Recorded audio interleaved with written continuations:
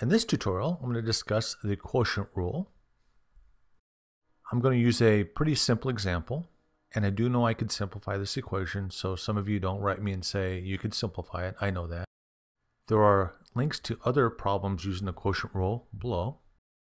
The quotient rule can be a little intimidating, so I'm going to break it into several pieces. And I'm going to discuss each of these pieces individually and walk you through this slowly and piece by piece. Again, the equation I'm using is y is equal to x squared divided by x cubed, where f of x is x squared and g of x is x cubed. Everywhere there's f of x, I'm going to put x squared. And everywhere there's g of x, I'm going to put x cubed, the green g of x. I'll put the green x cubed. So let me begin. I'm going to drop down this d divided by d of x, and I will bring down the brackets as well. I'll put the equation in there, x squared divided by x cubed. This is equal to x cubed times the derivative of x squared minus x squared times the derivative of x cubed. All of this divided by x cubed squared. In reality, there's only two bits of calculus. This first bit here, the blue square, and then the green square. Now let me continue on. This is all equal to x cubed times the derivative of x squared. Using the power rule, the derivative of x squared is 2x to the first power minus x squared times the derivative of x cubed.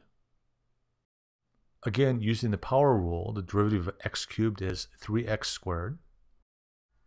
All this divided by x cubed times x cubed, which is x cubed squared. So when I multiply, I add the exponents, so this becomes x to the 6th power. So now I have x cubed times 2 to the x to the first power, which is 2 times x to the 4th power. So now I take x squared times 3 times x squared, which gives me negative 3 times x to the 4th power. All this divided by x to the 6th power. 2 times x to the 4th power minus 3 times x to the 4th power is a negative 1 times x to the 4th power divided by x to the 6th power. This all equals negative 1 divided by x squared. When dividing, we take the exponents and subtract them, so it's 6 minus 4, which is 2. Bada bing, Bob is your uncle. The derivative of x squared divided by x cubed is equal to a negative 1 divided by x squared. This means the slope of x squared divided by x cubed is never positive. Let me graph this for you.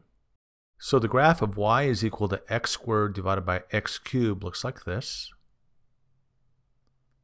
And as you see, the tangent line is never positive. It's always downward sloping. Henceforth, the negative sign of the first derivative. Remember to share the love, share the knowledge. Facebook, Google+, and Twitter. Links to other things below. Subscribe, share, like me.